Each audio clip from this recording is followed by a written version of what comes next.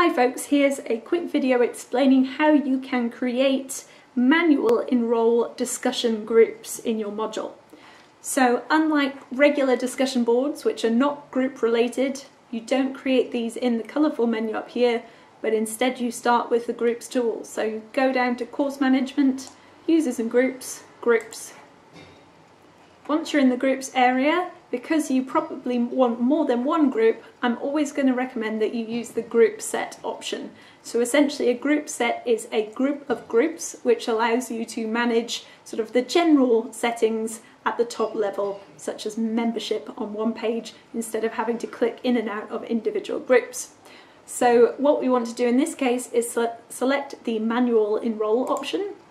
And what we mean by that is that you are going to be adding the students to the group yourself. Okay, then we need to give our group an umbrella sort of title for the group set. So this is the group of groups. So we're going to say topic groups. And then we can put in a bit of description about how these groups will be used.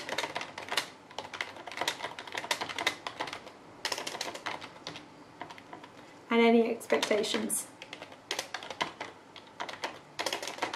And I would say perhaps copy this information into a notepad app or something along those lines. So there's my little notepad there, because you might want to then include that in the link we're going to be creating a little bit later on in this tutorial. So I'm just going to keep that handy for later on. We need the group to be visible to students, and we want to turn off all the tools in the tool availability list that we're not using. So I've turned off blogs, I'm turning file exchange off, journals, tasks, content tools, wikis, academic materials and Blackboard Collaborate. I am leaving on email because that's always useful to keep on, just for communication purposes and also for students to communicate with the group. I do tend to turn off the allow any group members to create forums option, because we are having one discussion, so therefore we just want one forum, and so I'd rather just stick to having the single forum that's created through this process that we're going through right now.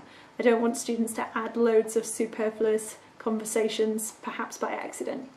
So if I keep scrolling down the page, I do tend to leave personalization on, because this allows students to change the color scheme of the group, perhaps take a little ownership of the area, and then I create the number of groups I want. So I'm going to go with 3 groups, and I could choose to tick this little box that says create smart view for each group in the set.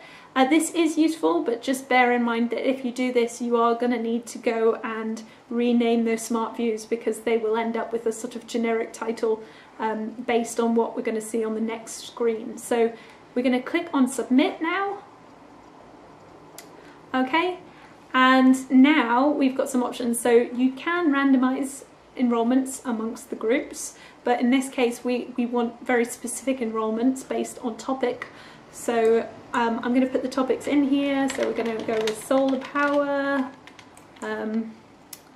recycling, and what else could we have? Green energy more broadly, for example. Okay, so now we've got our 3 discussion groups, and say I wanted to add instructors who are going to facilitate these groups. I could add them right now, which is a good thing to do. So I can add users with the add users button. And if I want to add an instructor, I have to make sure I click this little ticky box here so that instructors are shown in my list. So once I've clicked the ticky box, I have to click go, and then you'll see that the instructors are shown in the list. So that's to show all users regardless of role. So I am a facilitator on this group, and I know that students 1 and students 3 are in this group with me. So I can click submit and add them to the group right away. So you just repeat this process down the list here. If you've accidentally forgotten a group, you can add extra groups down at the bottom, and likewise you can delete groups.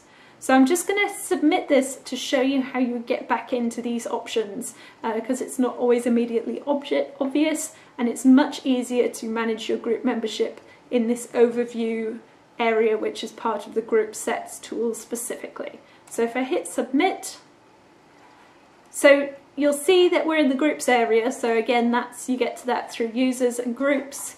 But for the group set enrolment, so being able to enroll everyone on the same page like we just were, go to the group sets option and then click on the edit group set membership option next to that there, next to the actual topic groups label, and then you can get back to that page. You see it changed the order a bit, but it's just because it takes a bit of time to figure out alphabetical order on this page.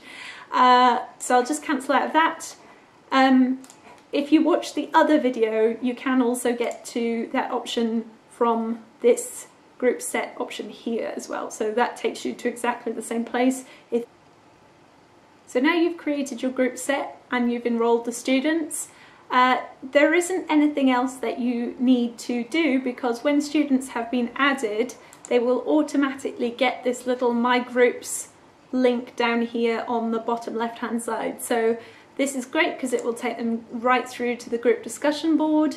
They can click on the title of the group discussion board and they can create a thread and start discussing things. So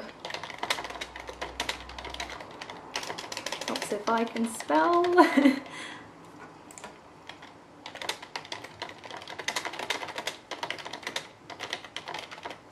And then hit submit. So that's how the discussion would show up, and then the other students could reply to it.